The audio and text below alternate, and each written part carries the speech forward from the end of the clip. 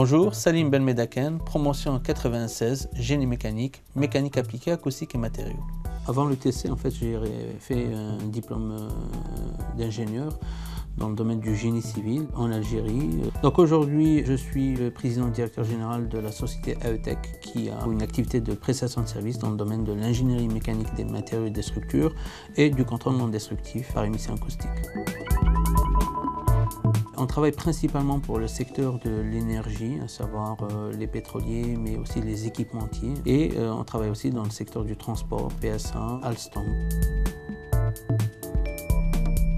La création d'AETEC est passée par une participation à un concours national de la création d'entreprises innovantes. Cette réussite était basée beaucoup sur tout ce que l'UTC a apporté en termes d'accompagnement sur la valorisation des produits de la recherche. On peut dire aujourd'hui que AETEC est une spin-off issue de l'UTC. Ça a été pour moi une chance réelle de passer par ce parcours-là.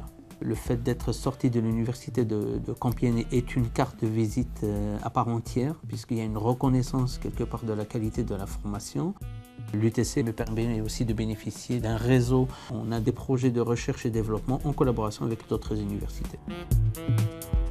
On a créé une association qui s'appelle la F3M, l'association franco-maghrébine de mécanique, dont le but c'est de créer des passerelles en fait entre les chercheurs du Maghreb et les chercheurs français au début. Le but aussi c'est d'orienter les jeunes de telle manière à ce que ça réponde aussi au développement de la rive sud méditerranéenne. On est orienté sur une thématique qui est la mécanique au service du développement durable.